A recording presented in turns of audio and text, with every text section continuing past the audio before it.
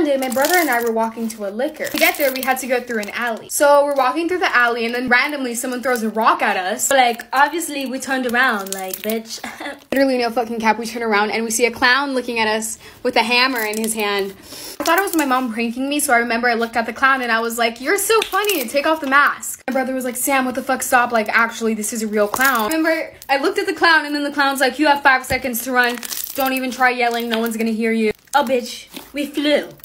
This is the best part. So my brother and I, we start sprinting because we want to get somewhere where people are. And the clown starts chasing us. So I remember the clown chased us into this like vacant house. My brother and I didn't know what to do. So we go into the house and then we start hiding, whatever. Tried calling the cops, no fucking reception. And guess whose house it was? Guess who met